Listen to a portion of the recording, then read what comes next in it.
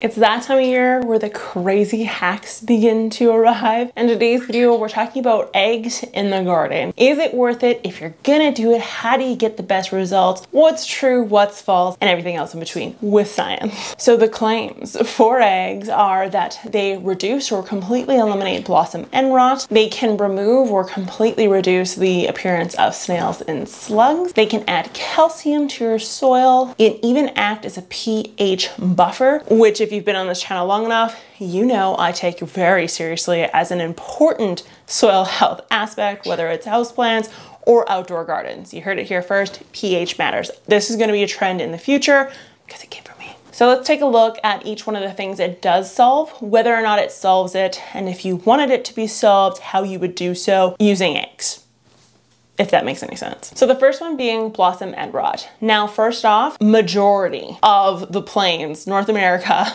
is not at all low in calcium or magnesium, shockingly. We're high in both. What we do suffer from is potential pH issues that block the availability of calcium, magnesium, but calcium in and of itself is not low in our soils. And this is particularly true if you're just doing regular composting practices or applying compost or fertilizer in any form. Now, what I will say is that blossom end rot isn't always a calcium problem. It could be a watering issue, it could be excessive heat issue, it could be a calcium issue, but keep in mind it could be the other two as well. Now, if we were to use eggs to treat a blossom end rot problem, we would need to apply these very early in the season because calcium is a nutrient that is accumulated within the plant, meaning it needs to be provided early on and available to that plant in those beginning stages of the plant's life. So when we looked at the tomato video, when we discussed purpling leaves and weird colorations and how that may be a nutrient issue and how it would affect an adult plant, same thing goes for calcium. It's something that we need to provide early on. If we were to use this, I would highly recommend composting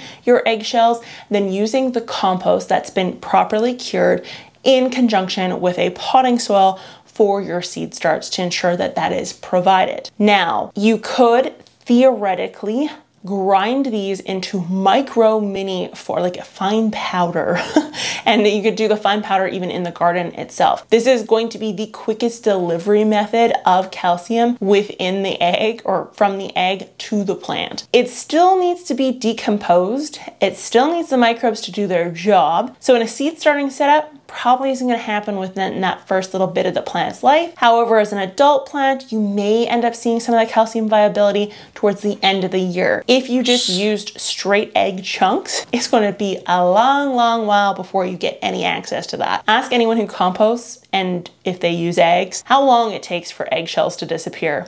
You find eggshells for many, many moons after they're composted because they're just that difficult to decompose. The claim of a buffer pH is not wrong because very commonly buffer pHs such as lime, for example, contain calcium, which calcium is the nutrient in there that is responsible for buffering said pH of soil. However, the volume you would need is going to be pretty darn high to make any real difference in an outdoor setting in particular. But the truth here is the cheaper method is likely going to be a lime addition, or if you're looking just for a calcium addition to your soil, gypsum would be your best bet in that case. So pH buffer, pretty large claim, not wrong, not wrong, just the sheer volume you would need to make a difference, pretty darn high. Unless you're running a chicken farm and you're throwing out a lot of chicken eggs, I don't see this as a viable option. Now, the idea of it cutting up slugs and snails, I've looked into this and I've watched videos on it now at this point.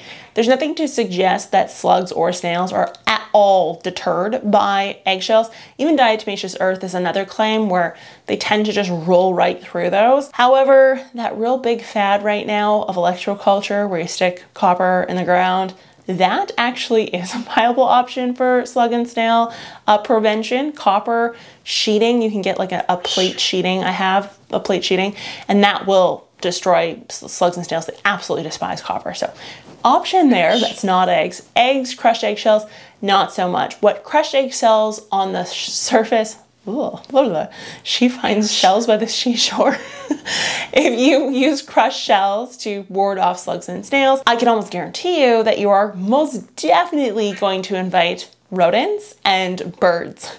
Birds love eggshells. So if you got eggshells scattered on your soil surface and you start noticing your tomatoes and your strawberries and all these beautiful fruits are disappearing because of rodents and birds, it's likely from the eggshells that brought them there in the first place. Now the next form of eggshell usage I feel like I should talk about is the use of calcium or eggs in vinegar. So yes, vinegar will release calcium bound inside an egg and make it into a bioavailable form for plant uptake. The byproduct of the eggs in the vinegar is carbon dioxide, water, and calcium. However, you don't know the percentage calcium by volume. It's very difficult to know what value you're adding if you're gonna use this as a foliar spray, for example, which would be the best application in this case. You won't know the concentration, so it's very difficult to say if you're giving enough or not enough. And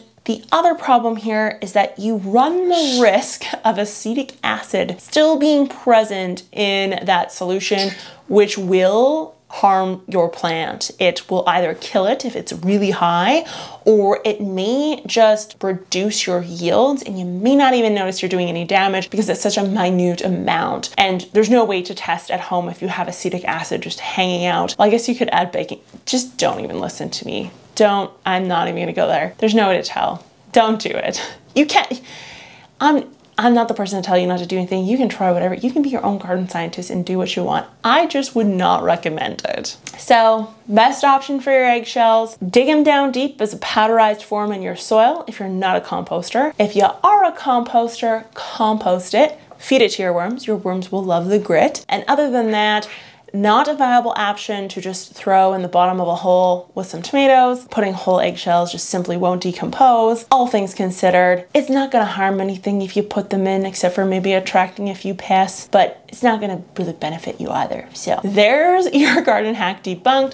Let me know in the comments down below if you have any garden hacks you need debunked, and I'll talk to you guys next time. Bye.